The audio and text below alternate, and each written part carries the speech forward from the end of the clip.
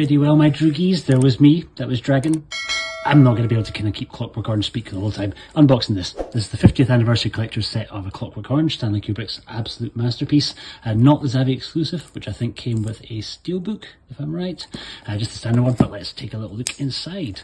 One that I've been wanting to track down for a little while, slowly upgrading my Kubrick movies to 4K, now that I'm 4K enabled. This one came along at a pretty great price. I got it second hand, but from somebody who has not opened it. We will see if these little BBFC certificates come off, otherwise it will be time for a bit of the old ultraviolence. Hurrah, they do. Happy days. There's really beautiful, pretty minimalist cover art on there, which I do not really want ruined by totally unnecessary BBFC certificates.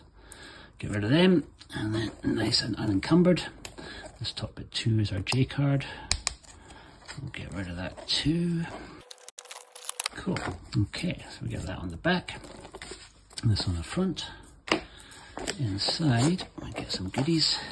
A little booklet, a nice wee envelope. 3 disc, I think.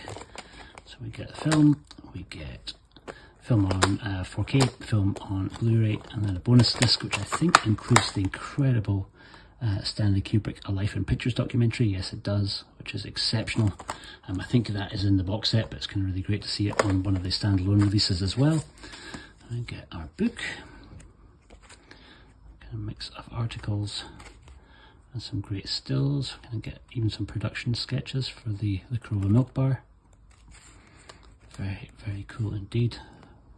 Malcolm McDowell's absolute best performance in anything. He is incredible as Alex.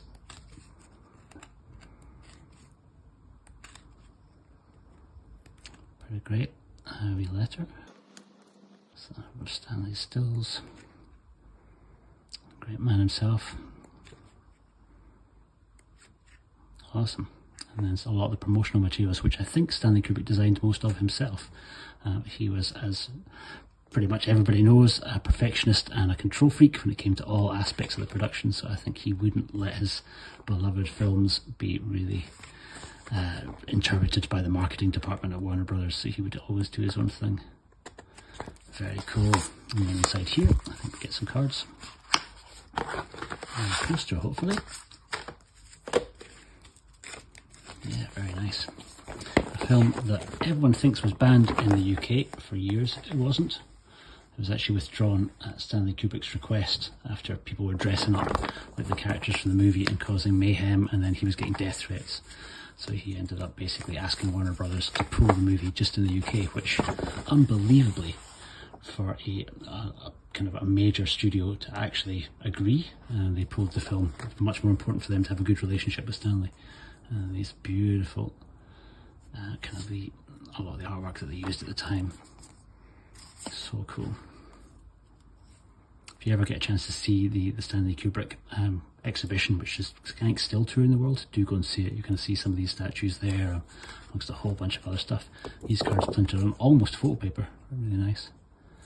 Kind of directing the tunnel scene. And Alex in hospital at the end. And then the infamous scene that scratched Malcolm McDowell's eyeball.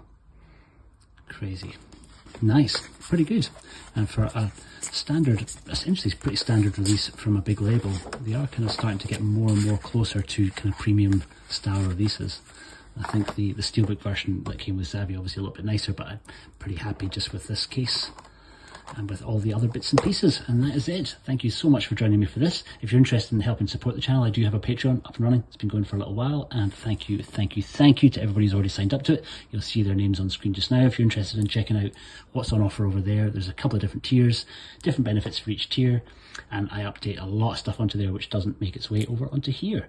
Thank you all for watching. I'll see you on the next one. Take care.